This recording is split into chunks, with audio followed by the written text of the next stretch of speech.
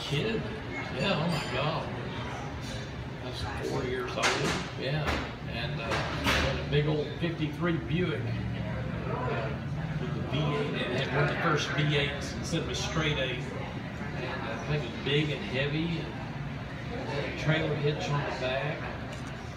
You know, this is Sunday. My dad wanted to mess with his boat. We had an old motor boat. This is one day to play with it. So we went out to that same boat ramp where you and I had the hell the boat sank. And oh yeah. Same boat ramp. Well, that's where we were. God, this is 1956 or 57 here. And anyway, it started raining like, oh, a little bit more. We called his mother-in-law.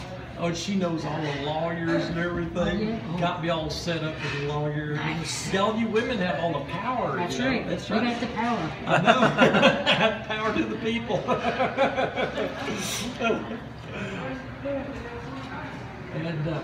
And anyways, it started raining real heavy. My dad was in there working on the wires and everything. You know, had a covered bow with windshield and everything. And he got up on the inside of the boat. It rained like hell. It started hailing like hell. You know, we're sitting in the car watching this going. But I said, how's Dad doing? And Mom said, I'm going to honk at him. She honked. You can see his arm come up. She said, he's okay. And anyway, I think he left the boat down there. Yeah, left the boat down there. He said, I'll send somebody back for it. I think Blackie had just gone to work for us. Yeah. Flashing green light. Oh, that's Mexico. And there we are, heading back to Graham with a boat trailer on the back of that 53 Buick. It was a hell of a car. And there's this low place. I think I told you where the road goes under there and a big flood came through. Well, this is when that happened. And it was night, and there's already water in this draw, you know. And anyway, my dad put the lights up bright and see this big tsunami coming down that draw. We're facing it, you know. I'm going, oh my God, what's that? And it was brown water, muddy water. You can see logs and everything else picked up. It was like a tsunami coming down out of that mountain peak. And it hit the side of our car. It seemed like it hit the front of the car, really, you know. And so the next thing you know, my mother's going, oh! And she was going, we got to get the boys, save the boys, and everything. And the water picked up the car and it started taking us into the lake. It would have taken us into the lake, but the car got hung on some rocks, flat rock bed and everything, caught us there. And I think the trailer got hung up. That's what kept us from going into the lake. And my mother's going, oh, and she said, Patty, get the boys, get the boys. He said, I got them, don't worry. He said, now you be careful. So she rolled up her pants. She was wading out, you know, and the suction undertow from that thing sucked the shoes off her feet. And she kept saying, save the boys. And he had me and my brother like this, and he was wading through there, you know, and he's like Superman, she said, like Superman. Hidden under each arm. And there were some people from Graham there. They said, it's cold, you guys get in our car, you know. And anyway, my mother said, I don't know how we're going to get our car there. This guy, I forget who he was. I think it was one of the Olivers from Graham. He said, don't worry. He said, when the water goes down, you can send somebody back to get your car. They said, we'll take you home, don't worry, and everything. So Dad drove us all the way back to Graham. Man, it's covered with blankets and all that stuff. Wow. Yeah, it's great. You know. So anyway, Blackie was brand new at the store, you know. My dad sent he and another guy down there to pick up the car. The car started right up, you know. the engine had gone underwater and everything, you know. It started right up. So anyway, he asked me, you know, he used to old man like he did after my dad had passed away. He said, you know, I went and picked up that car down the lake and brought it back. He said, your dad wanted me to change the oil in there. He said, well, I changed the oil.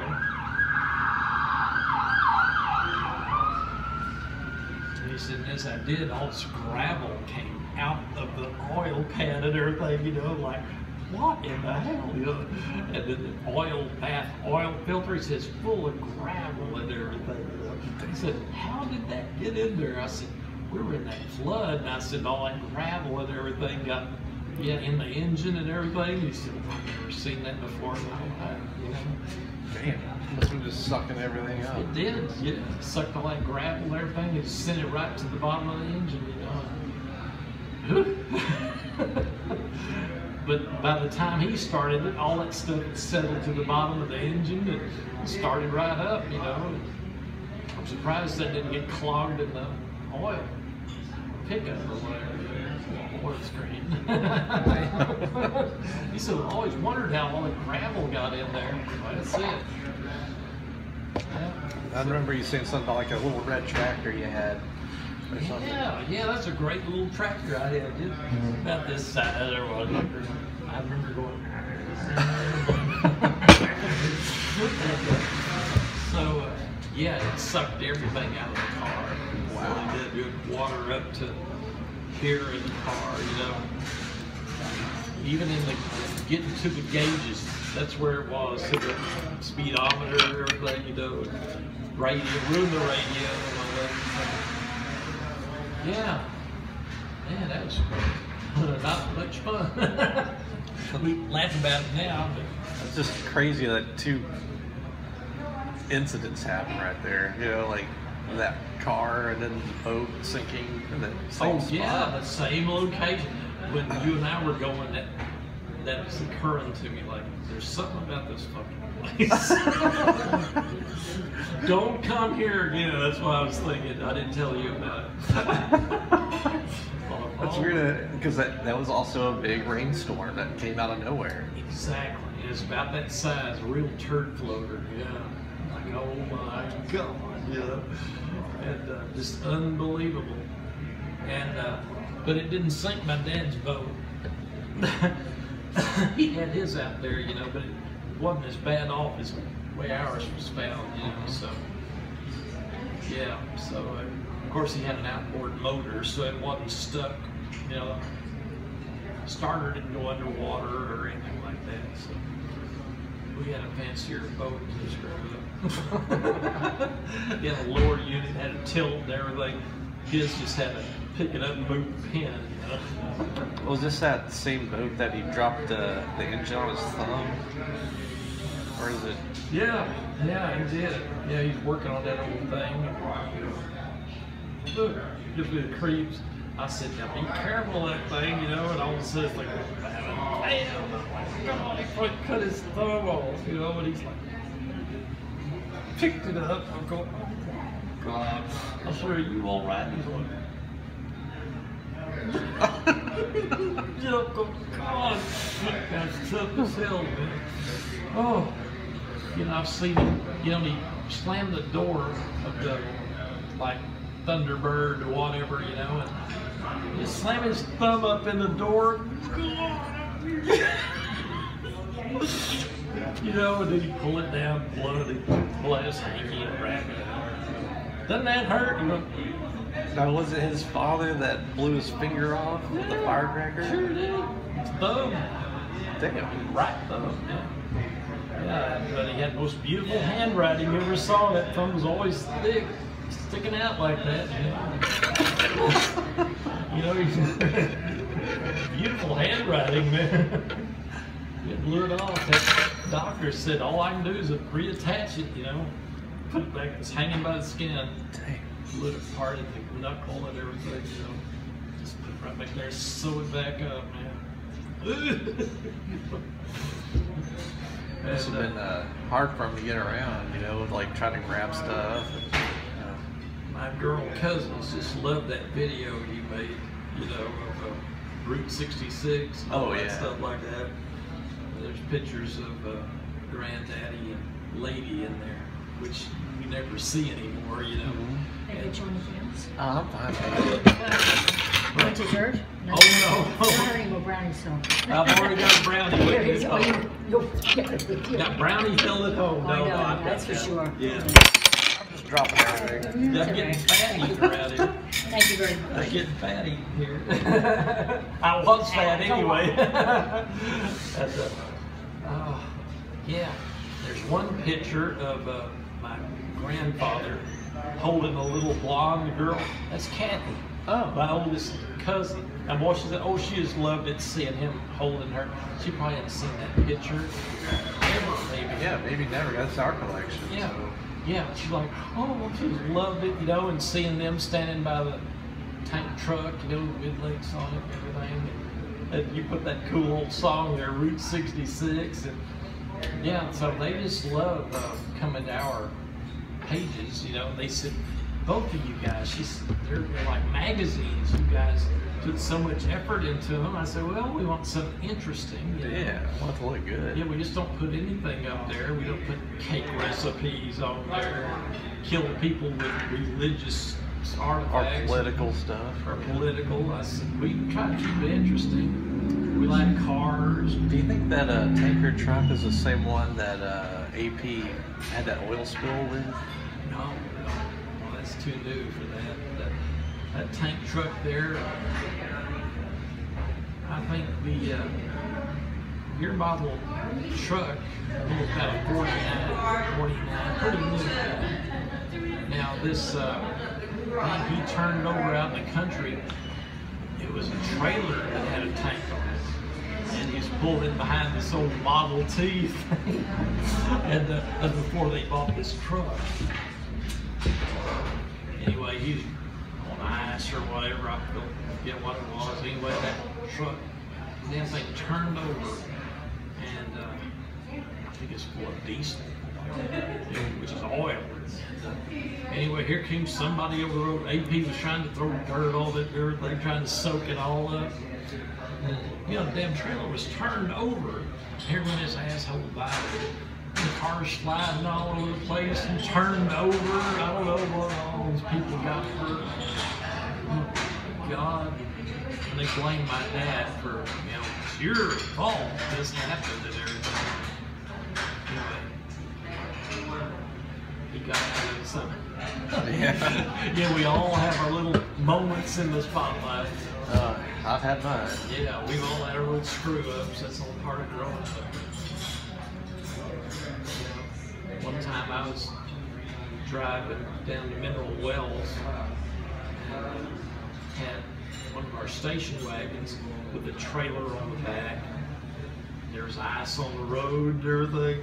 I had to go down that, you know, deep gully there where the park is and the sides of the cliff and everything. So that's when it was, before it was fixed, you know, it's a lot steeper. And anyway, I'm going up, hit ice, and that thing, trailer's going, go there, like, oh my God, I'm gonna lose it. But, you know, I'm praying like, hey, good Lord, down there. You know, I'm doing the wheel back and forth. Finally got to the top, I'm like, we shouldn't have come here today. You know, this could have waited a day or two, you know. But AP said, we're not doing nothing today. Take that load of stuff down there. Yeah, thanks. Called him when I got down there and said, yeah, well, thank you for taking me down here. I said, letting me go down here. I said, this damn trailer's going all over the place. He said, well, it sounded like my days with the old oil trailer. I said, yeah, but I didn't turn it over. Almost did. He said, don't worry about it. Old part, we never have the right tool for the job, you know, never had the right kind of big trucks or never had a forklift to put all this, oh, we're doing it by hand, everything by hand, or have an overloaded car, it's never meant to carry this much, or trailers never built for this, you know. homemade trailers. Like, oh my God. And I talked to him, you know, like, okay, we do all this lifting and everything, all these cases of oil and everything. We finally built a nice warehouse. Now we need a forklift. All those things cost so much. I said, but we built a damn warehouse to do this. They're like, oh, we just keep doing it the way we've always done it. If we'd had a forklift, we could have loaded those big old trucks in a fraction of the time. You know, we'd would have loaded up pallets and everything. They just take that big load, put it down, go get another load. Yeah, we had that thing probably unloaded in a couple of hours, you know. But oh no, it's got to go on all day long, you know, one at a time, you know. Oh my God, you'll sweat it out. One time, came on the hottest day of the year, and of course my brother takes off, you know, and he's useless. I'm by myself, can't get anybody to help. I lost 9 pounds in body weight, sweated it out. God, you know, finally our secretary's over there at the end of the day, I'm dragging. She said, I'm gonna go get you some Sportade or Gatorade. She said, give you some electrolytes so you can start picking up stuff. I want to give you something. Didn't get to eat lunch or nothing. I've been working all day. No help. And she got me some great Gatorade. It helped me get through there. Yeah, that's the good old days. I'm sorry you had to miss it. You know, Not kidding. I've worked a little bit. Yes, you've done your share of things, you know. So, but anyway, that business wasn't what it used to be. Walmart coming to town, that ruined everything. They declared war on us. And my dang brother married that witch from hell. You know, they were at war with me forever. I didn't even know it, you know, trying to bring me down. He wouldn't come to work. He's letting me work myself to death, dragging his butt around. You know, so I'm glad you missed all that. Yeah. You know, if I never see him again, it'll be too soon. You know, we talked about our family resting place out in the cemetery and everything. I really don't even want to be buried near them. I've been thinking about that lately, you know. I want to be at peace, not thinking about crap in eternity. Yeah. Yeah, so, yeah, that's the last, my thoughts on it. I don't even want to be close to them at death. You know, that's how bad they've been. So, maybe I'm a little bit too radical, but I don't think so. You know, like Cain and Abel, it really is. Yeah. I tell this to people, they go, oh, it couldn't. You don't know. You don't know. Yes, it could be that bad. So you had your brother and your mother as two Antagonists. Yeah, in your life growing Oh, up. yeah, every woman I dated, I said, I want to make sure you're not crazy. Been around crazy women my whole life. My mother, bless her heart, she didn't even know she's crazy. Finally, when I got old enough, I'd say, Mom, you're not thinking right. Oh, no, you're not. You know, so you're down here parking the car sideways under the gateway and roof and everything. You know, one time she said, oh, there's a pretty girl, you need to meet her. I was in high school. I'm like, met this girl, ugly shit. And I told her, I said, your idea of pretty and mine is two different things. I'm sure she's nice, but oh my God, I was gouging my eyes out when I got home. Kind of reminds me of that Coke Bottle Annie story you're telling. Yeah, oh my God. Well, Coke Bottle Annie, she's one of the characters around Graham, you know. I don't know which one I was telling you when she's squatting in the door, peeing all over everything. That's a pretty good story. Oh my God, she was rough as hell. Yeah. She had a cane and everything. She was walking down the road. And these guys at that filling station, you know, hey, come on, lady, come here, baby, give her some kisses. You know, you know, I'm just getting my car, getting some tires on my '74 Jaguar and everything. You know, and she's going, I'm going to show you. And everything. I said, I didn't do anything, you know. This one guy just antagonized her all the way. He locks the door on the filling station. She's beating on the door, spitting on it and everything. He's going, come outside. She's like, I'm going to show you. And he's in here just razzing her and everything, going, oh. And she just squats there and holds up her old wrist. You see her butt, everything's just peas all over the front door and walkway and everything. She's going, yeah. She just licked that up. And she walks off. I'm going, holy shit. That guy's just laughing and everything. So I give her hell every time she walks by here. I said, no wonder she's so bad. I said, I just have to, I said, I'll never be able to sleep again after watching. The ugly old woman, oh my God. Oh, she made some money go around picking up Coke bottles and redeeming them, you know. Oh, Lord. She was digging through the trash on the side of the road and stuff like that, you know. It's funny that a name like that gets stuck to somebody. Like, yeah. Coke bottle and yeah, she'd go into Ross's family restaurant. Didn't have any money, but old Ross was a cool old guy, you know. He'd let her eat for free. You know, he'd say, we'll let you come in here about once a week, give you a meal. She'd have fried chicken and everything. He told her, he said, you better be on your best. He knew what she was capable of. He said, don't you be bothered by a customer. She'd go, boy, and she'd say, I want a piece of pie with it. Boy, she'd go first class, you know, and had a drink, the whole thing, you know. But that's nice. Ross, he fed her every week, you know. This, my dad's old fishing buddy. He lived around the corner from us, you know, but before Indiana. They lived right there. He's a cool guy, you know.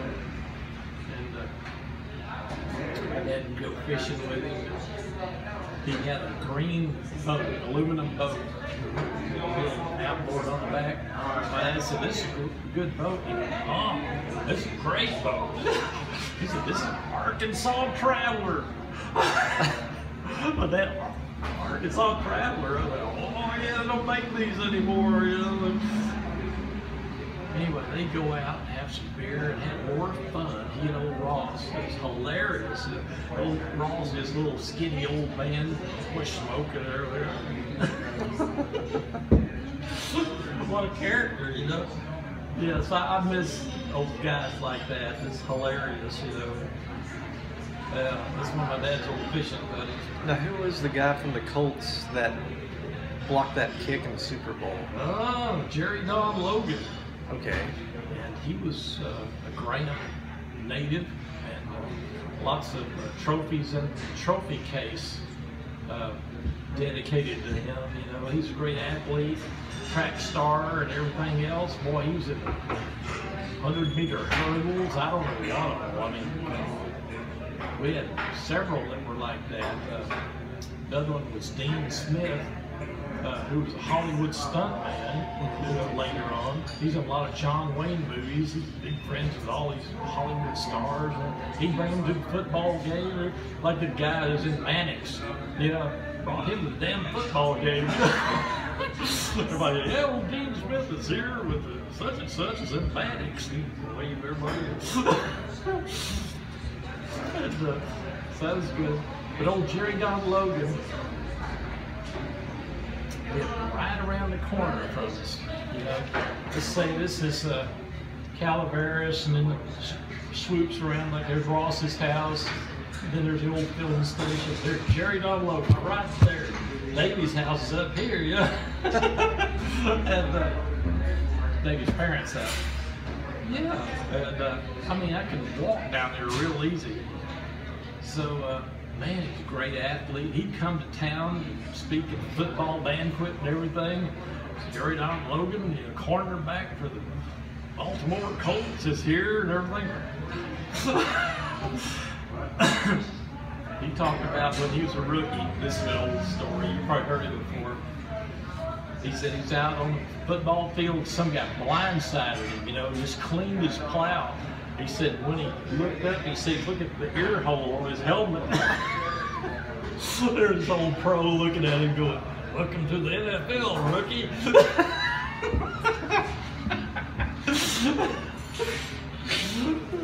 I just laughed and looked at the ear hole. Oh, God. I think we've all been there. Yeah, little kid, yeah, got blindsided him. Oh my God, with big old bruisers.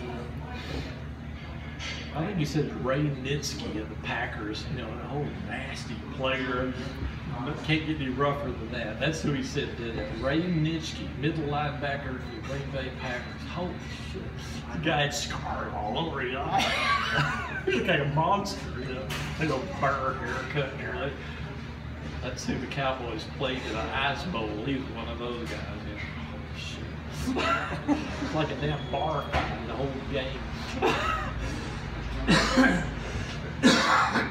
So, anyway, so there we are playing the damn Colts in the Super Bowl, you know. Cowboys had yet to win the Super Bowl, you know. I think it's 69. Hell, there's Jerry Don Logan, the TV announcer. Jerry Logan out there. Oh, he's doing a good job there. And the Cowboys are leading. Before the end of the game, I'm thinking, oh, sorry, we're going to win us the game, you know. And Jerry Logan intercepts the ball, you know, and he takes it like a score. Just changed all the Colts win the Super Bowl. And I'm like, I'm going to go burn his house down. If he's in the stadium right now, he'll never know who did it. That's what he feels. Oh, yeah. Holy shit. What a small world. The guy around the corner. Just around the corner with his spitting distance around. But hey, I became good friends with him. Yeah. We bought a piece of his quarter horse. Yeah, he's into cuttings, you know, we're gonna have cutting competition and win some big money and everything. I think we bought a hind quarter of a horse. Hell, the horse is beautiful, but never did win anything. We never got our money back, so it's another great loss I got into. I said, is that thing insured? He went, yeah. Well, I knew where that thing was out in the pasture. I thought about shooting it. Get your money. Yeah. Put a bullet through his neck, you know. I thought about that. I thought, oh, I can't shoot trigger. It was black horse and had a white face. White. Yeah, well, it's a beautiful horse, but not that beautiful. I need my money. So, anyway, I didn't shoot it. I sure thought about it. I mean, you think about all sorts of crazy things, you know, something like that happens. Oh, it's a sure thing. This ain't gonna win some big money. No sure thing, man. All these sure things caught me a lot of times. One guy said, oh, it's a sure thing. I got an oil well. I just need money for the completion, you know, to do this and that. He said, we got us an oil well. I went, well, I said, I need a sure thing. He said, oh, it's a sure thing. He said, I just need a little cash. Bullshit.